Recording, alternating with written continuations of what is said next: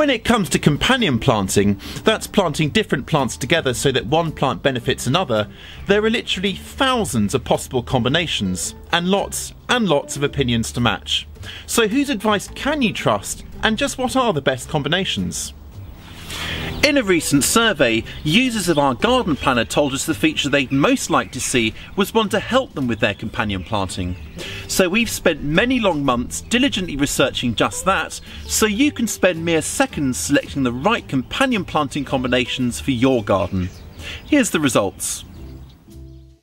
There are many ways to use companion planting to benefit your garden. It can help control pests, suppress weeds, and even boost plant growth. The new companion planting feature in our garden planner makes it easier than ever for you to find the perfect matches for your plants. Simply select a crop, these lettuces for example, then click on the companion planting button shown by the heart icon here. The selection bar now shows only those plants that lettuce will love. Now you can select one and drop it into place. You can also select companion plants by choosing companion plants from the drop-down menu. If you're looking for a companion plant to fit between two crops, hold down the Shift key and click on each crop. Click the Companion Plants button and the plants in the selection bar are filtered to show companions suitable for either of the selected crops. Now how about something for the front of this bed? It's got a range of crops in it, so this time we'll use the selection tool to highlight all of the crops. Then, once again, click on the heart to view their companions. I think some marigolds would look great, and they'll help to attract pest predators. When you select companions for more than one plant, the selection bar will show all of the possible companion plants for each of the individual crops selected. Using an add-on approach like this keeps the selection process simple while giving you a wider range of companions to choose from.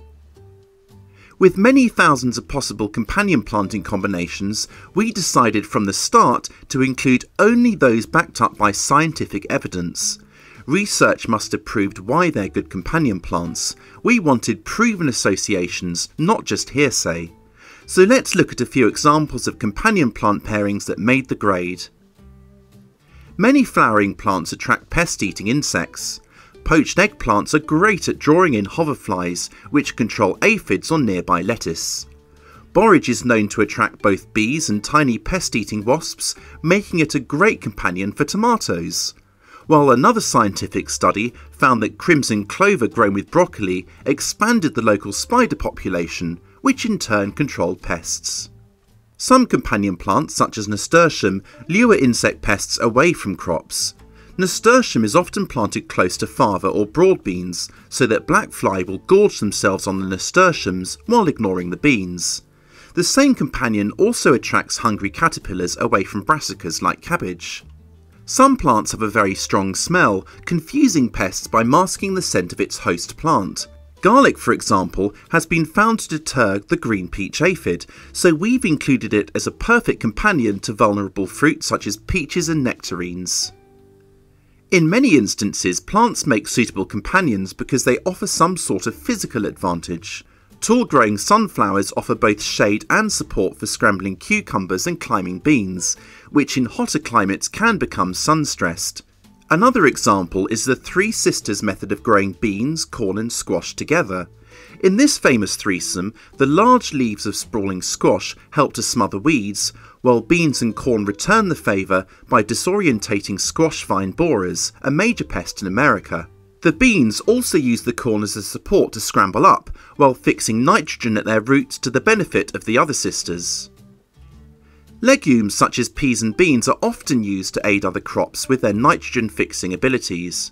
One experiment saw the size of potato tubers increase when potatoes were planted with beans. Similarly, borage has been shown to add trace minerals to the soil, which in turn improves both the flavour and growth of strawberries. Some plants can negatively affect others. This could be due to competition from, for example, shallow roots, or in the case of black walnut and fennel, because they release chemicals that actively inhibit growth of many plants. We've chosen not to include these in our garden planner because there are so few examples of bad companions. Often the evidence is sparse, and a lot of bad companion planting is down to just common sense. You wouldn't, for example, plant sun-loving tomatoes in the shade of an apple tree. Companion planting can certainly help you with your growing, but it's important not to get too fixated by it. Crop rotation, the correct spacing, and of course good soil management are still the most important influences on your growing. Think of companion planting as a bonus, the icing on the cake if you will. Of course, many gardeners have their own tried and tested companion planting combinations they know and trust.